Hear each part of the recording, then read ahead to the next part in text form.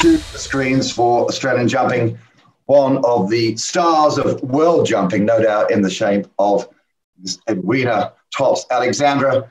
And Edwina, if I can just quickly bring to everyone's attention some of this stellar career of yours. Now into your fourth Olympic Games, 2016, you were the highest ranked female rider in the world. You've won the global champions twice in 2011 and 12. The winner first of €1 million. The list goes on the $2 million Longines Global Champions Tour Super Grand Prix. Fourth, of course, I'm forgetting also in 2006 in the World Equestrian Games, and what a thrilling final that was. It is an amazing career. It's an amazing career. And if I think back, 1995, the young rider champion of Australia, to where you are now going into your fourth Olympics, how do you view such accomplishments? I mean, to be quite honest, I mean, I've just been going step by step. And I think during COVID, during that time, I reflected back a lot on everything. And, you know, sometimes I have to pinch myself to see what I've done, because sometimes I'll go into a Grand Prix or about to ride a big class, I'll walk the course and I'll say, oh gosh, this is hard, or this is difficult, or this, that, and the other. And then I remind myself of the experience that I've had and how long I've been at this sport for. And it certainly gives you a lot of comfort, for sure. Certainly gives me a lot of stability in my career. And, you know, I know that without the amazing horses I've had, the great management that I've had, you know, I've had very good partnerships. I know I've been extremely fortunate. Of course, it's not just on one horse; it's on a lot of different horses, which also makes me feel good. Not a one-hit wonder. But yeah, I mean, I'm very happy. You know, if I had to stop tomorrow, I'd be super happy with what I've done. Obviously, I'm not, and I want to continue and do more things. But yeah, look, I know that you know, these horses have really made my career, and I know that the work that goes into it. Yeah, very happy. Would never have imagined it that way. Yeah, it's an extraordinary career. It's a stellar career, and if we may get to the Olympics in just a short while, but just touching on the young riders with the Gostelow Tops Young Rider Series back quickly here in Australia. I was lucky enough to be commentating actually at Caboolture recently in Queensland, and was part and parcel of that team that brought the class over. Extraordinary feeling, I thought, atmosphere, excitement. Or was that just me, or was that the kids? I think the kids were excited, as I was too. But really, I love what you're doing by giving the young riders an opportunity to aim towards something, an aspiration, a beautiful rug, better prize money, qualifiers leading up to an eventual winner. As someone that trains young riders, I just think it's marvellous. And do you feel that need to really push back into Australia and give that return? I must say, by the way, it was won by one Maddie Cinderberry, who I think you may have met over at your establishment. Yeah. Look, I mean, honestly, if Australia was closer, and if you can find a way to get it closer, I'll do anything. Yes. It certainly is. With all the travel I've done, with everywhere I've been, it is the best place in the world. So it's always in my heart. Yes. But on top of that, like I said, being so far away, it's just so hard for me to get back there. Obviously now is very hard. But I would love to be able to do more for the country. I would like to give more opportunities. I know that the younger generation is so important. I know for myself where I started, the path I've taken. I know there's a lot of ways of skipping some of those parts that I went through, which at the end of the day, they are part of my success. And I always say, you know, that you've got to come up from a down, and it's the only way you move forward. So, but just to give at least something back, and to give them some kind of inspiration and a feeling of a championship, and, you know, and a nice series, and who knows where it's going to go, where it's going to end. And I'd love to come back at some point in later times and maybe do some clinics or help or advise or anything I can do, because I think giving back is the most important thing. And I think I feel very good by doing that. And I feel like if I can improve even if it's just one rider or two riders, if they learn one thing at every show, it's already a lot. So that's how I see it, and I have a very good feeling, and I think to give them the feeling of hope and dreams, and that it can become possible is very important for me. Yeah. Well, that's the point I was highlighting, the dreams, and I think the aspiration. And people I talk to, I have to tell you, Jamie Kermond, the Winnings, other folk that have come through your stable, I get a real feeling that a lot of people appreciate the fact that when they're in Europe, often on their own, you do get a few phone calls. I get a lot of feedback how well regarded you are, that you're approachable, that you do try and put people under your roof from time to time. I think that is really wonderful. And I think if this series can, bring people to become what I believe to be, in their eyes at least, the next Edwina. I think people do think that way in the young fraternity, that they have possibly watched your career of some 20-odd years of brilliance. And for anybody to be wanting to follow your footsteps, it's a great thing. We will get to the Olympics, but just quickly, I spoke to Mum earlier, Jenny, and I said, this daughter of yours, she's amazing. She's done all these things in her life. And Mum was quick to point out to me that it's not always been easy either. You've always been a passionate, driven sort of young lady. She even recalled, even in your school cross country, not on a horse, on foot, how your objective in life was to get through the finishing post first, that in everything you did, and including then going towards uni, sports medicine, fitness was a major part. And then she also made the point, which I think is very relevant, is that, Edwina, this is great. The family will be behind you for 12 months as you go to Europe to search for your dream, but don't expect, us to be there financially for you forever. 12 months might pull it up. You've got to go and get a job. Whilst we see you today as this wonderful icon of the sport, I'm really keen for people to realize, by golly, you've worked hard. You've really worked hard. Would that be a fair assessment? Yeah, I mean, nothing comes easy on a plate. And I always say that you only get to where you are from the work that you've put into it. And experience is everything. And, if I look back at how I started and when my trip over here and where I was and all the little hiccups that I've been through, which has what's made me stronger. It's what's made me more determined. It's given me more strength. It's probably given me more self-reassurance. I came over here, had no clue what I was doing, never been to Europe, never lived alone. I'd never cooked dinner, never done anything. And had no idea what I was throwing myself into. And if I look back at everything I've done, I've pretty much thrown myself in the deep end with everything, which is, I wouldn't say the best way, but I think it's the fastest way to know exactly where you stand. And I think at the end of the day, life experiences are what makes you, and they only make you better. And of course, life doesn't go that easily. And I think it's a tough sport because you're working with another, brain and another animal. You need a connection and you need a lot of experience. And I had no idea when I came here.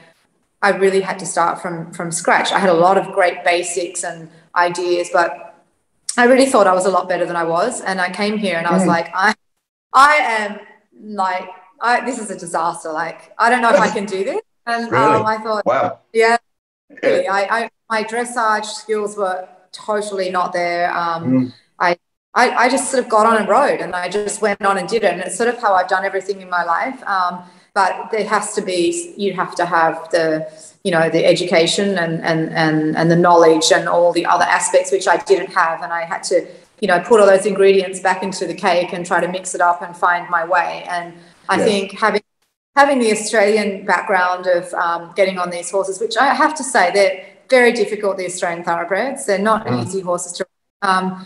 And I learnt a lot to ride by my feeling. And I remember when I was having lessons with George in the very beginning, I found videos that my mum sent me 20 years later, and I look back at them and I thought, oh my God, like, I mean, if people thought that was me, it I gave myself so much inspiration because I didn't realize how bad I actually was, you know. And well, but isn't that something in itself? You gave yourself the inspiration. It's a marvelous phrase. Amazing. Yeah, I mean, I was impressed with, honestly, because if I put those videos up and people saw them, I tell you what, I think every man and their dog would think this sport is possible to do. And the results that I've had, because honestly, like, I had classes where in horse world there where I was falling off 2 times in the same class back in those days. You could get and terrible horses. And look, bad horses are not good for you. They teach you bad habits, but they taught me a lot of other habits. They gave me a lot of strength and they taught me what not to have. But, you know, fortunately, I got a few very good horses before I left Australia, and I wasn't doing it at quite a high level. I did some World Cups, but I just thought, at that time, I really need to see where I need to go. I really need to see if I'm good at this. I need to see if I want to do this. I need to see if I can do this and if I had the talent. And I knew that I wouldn't find that when I was in Australia, but I had no idea that 20 years later I'd be where I was. That's absolutely. So I always say to everybody, everything in life is possible, whatever you're doing, because one day I'll be brave enough and pull out those videos. And I think, honestly, I was completely, I mean, I was lying in bed on my own watching these videos and I couldn't believe it. And then my mum was filming me, giving lessons. She was filming and she's giggling in the background. And I was like, how can you be like, you know, like, I mean, because it was just, I was just so bad, you know, and I had no idea the horse would stop. I'd pat it on the neck and, you know, George would be the opposite. And, you know, and I loved animals and I loved that. And that's sort of what started me off in this sport. But yeah, I think that I always say, and I think that's why I've really got my feet on the ground, and I'm a very positive thinker. No matter what day I've had, you know, I just go back and look at all the good, think of the good things, look at all the great rounds, all the success I've had, to reassure myself. And I even sometimes when I've doubted myself, which everybody has. I've gone back and looked at those fantastic rounds on that particular horse, and I've won many classes from doing that, you know, and being able to visualize. And I don't have a sports psychologist at all. I have it all in my head, and I just have my way and it works. But yeah, anything that I can do to help anyone gives me a lot of pleasure. Wow, I love your groundedness and I love your honesty, and yeah, it's amazing, isn't it? Because people looking in from the outside in, they seem to see, you know, the glamour and this wonderful horse lady, but it's the journey is there, isn't it? In your career, the journey is really there, and I make the point you've worked jolly hard for everything that you've got earned and achieved. It's interesting, also, I think, just moving now towards Olympics, how you're on a new mare, relatively bought in 2019, the Belgian mare. Is it Identity Visceral? Is that how we say the second name? Yeah. Which I can see a bit of tequila in from the previous Olympics, where you ran 9th individually. And I've watched a few, so I saw the young man. So he must have been a homebred horse by the Van der Hasselts, was it? Bred by Mikhail and then ridden by Christoph. So you would only be the second owner of the horse. Yeah, exactly. Yeah. And she's now 13.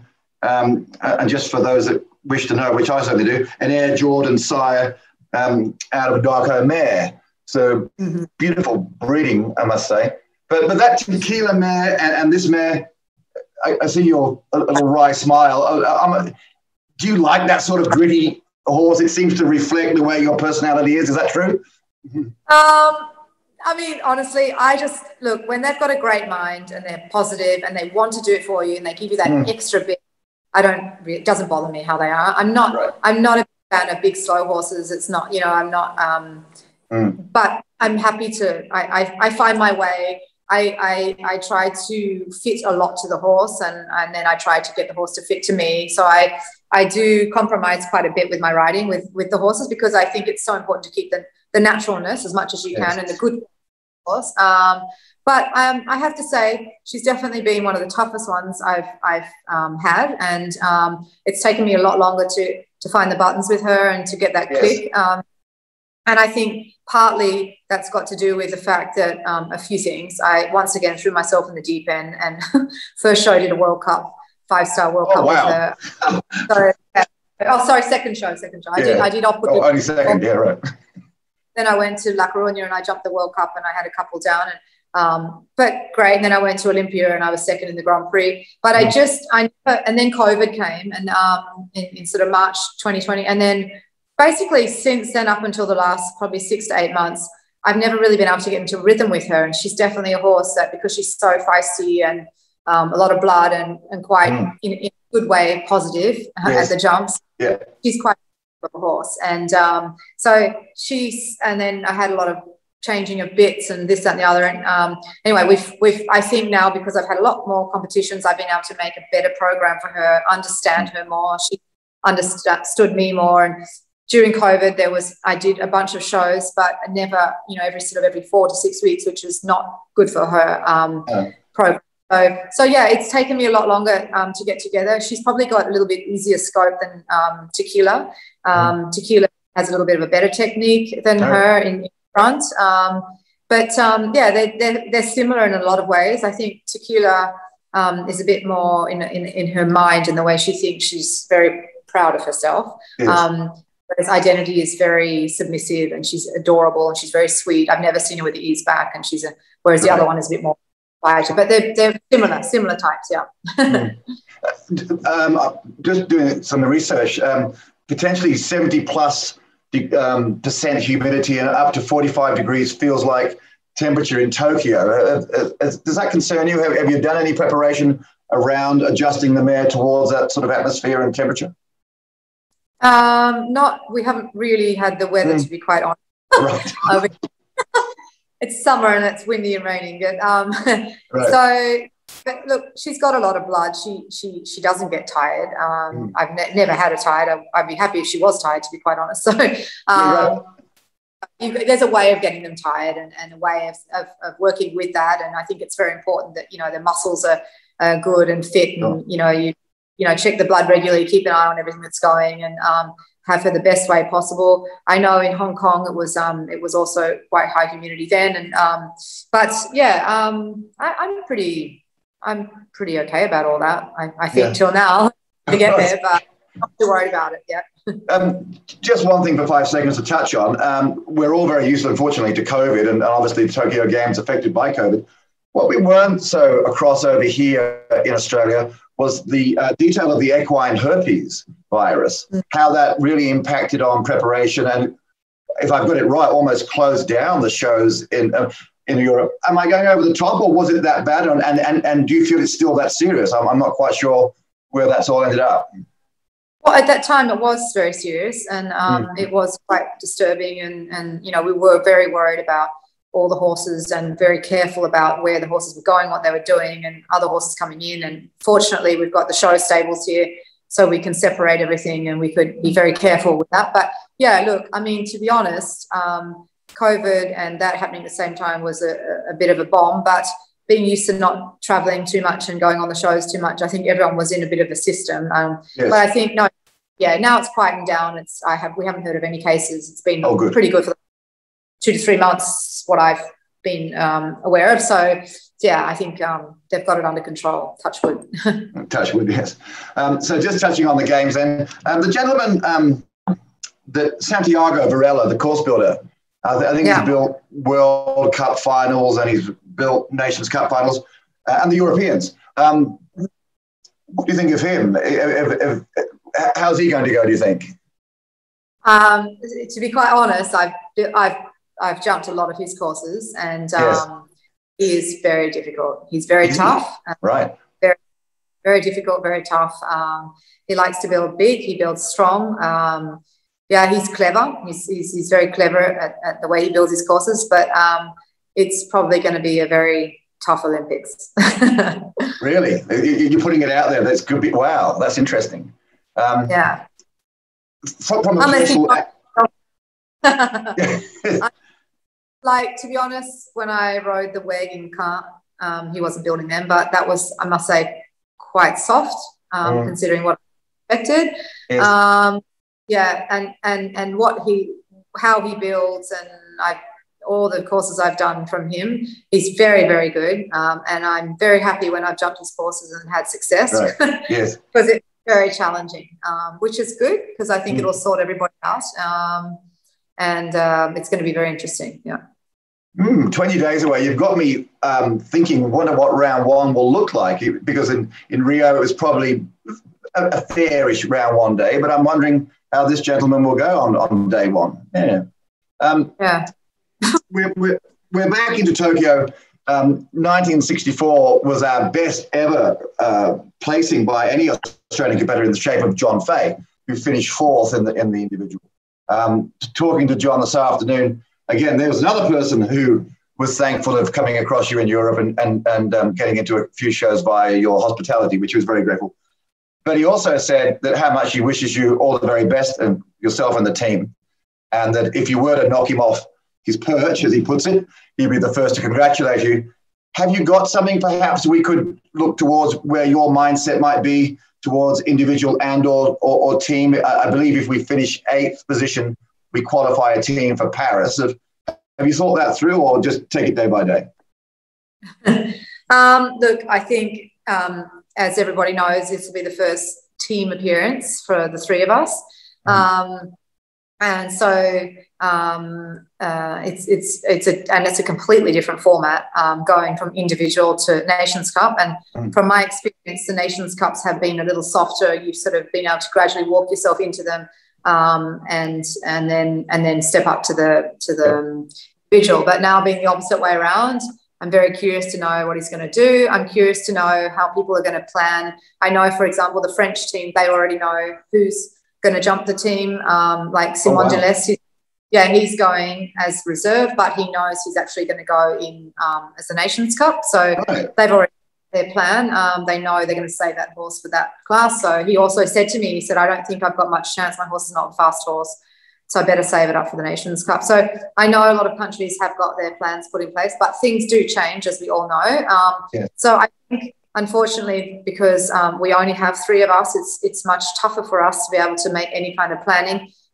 So we have to go in the individual, make the best possible result we can and the best plan from that for the Nations Cup, and see, who should go first, order of go, and all those things. But we have to just go in there and give it our best shot. We've got no other choice.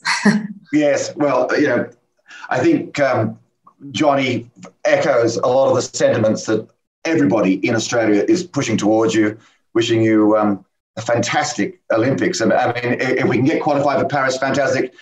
And if indeed yourself and that little mare, is she little? How tall is she?